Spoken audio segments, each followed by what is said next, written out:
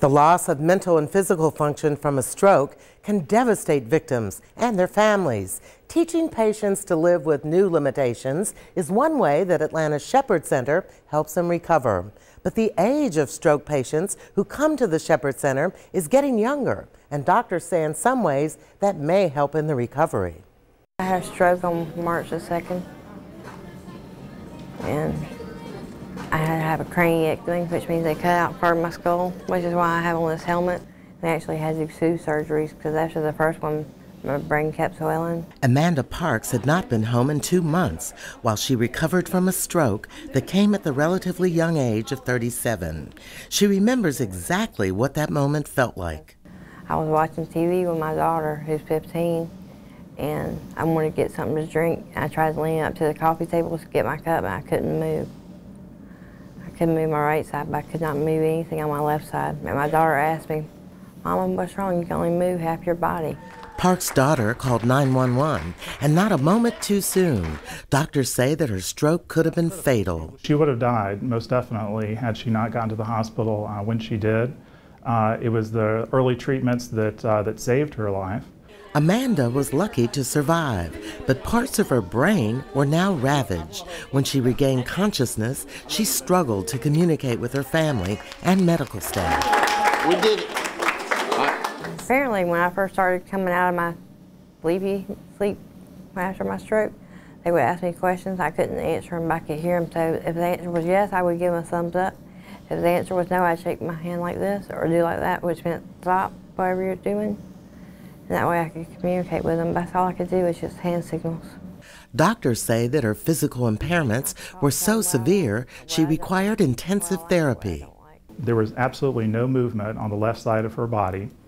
She was unable to control that whatsoever. Her attention of the entire left side of the world was so affected that not only was she unaware if someone was standing on her left side, physically her head was actually turned all the way to the right and her eyes were deviated all the way to the right. Now, after 2 months of demanding physical treatments, Amanda is going home. Her entire family showed up to see her walk out of the center with help from her therapist. She says the Shepherd Center has not only helped her recover physically, but also tried to prepare her for a new life. It's been amazing. They're very patient, very kind. And they push you, but not too far, just as far as you're willing to go. They've helped me get comfortable with my new reality for now. While Amanda's rehabilitation has undoubtedly been difficult, her doctor says that her relatively young age actually gives her a better chance at recovery. One thing I will say about younger stroke patients, while the strokes can be as equally as devastating as for older patients, we tend to have more success at surviving early on. The recovery does have the potential to be better, definitely, because the brain is younger and more resilient. There's more chance for this, what we refer to as neuroplasticity. Your brain, when it is younger, is able to form new connections better and replace those that were damaged. Amanda's husband has been by his wife's side ever since the stroke. He can't believe just how far she's come. It's amazing. She has her wits about her.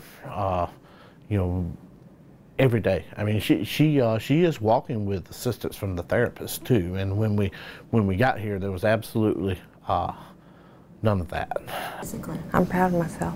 I really had to work hard. There's been many tears shed from the pain, but you know, you just have to get through it because it's a big mountain I have to climb. I have to do it one step at a time. And our hearts go out to Amanda and her family while she continues to recover. Amanda's doctor says no matter what your age, you can protect yourself from a stroke by maintaining healthy blood pressure and cholesterol levels.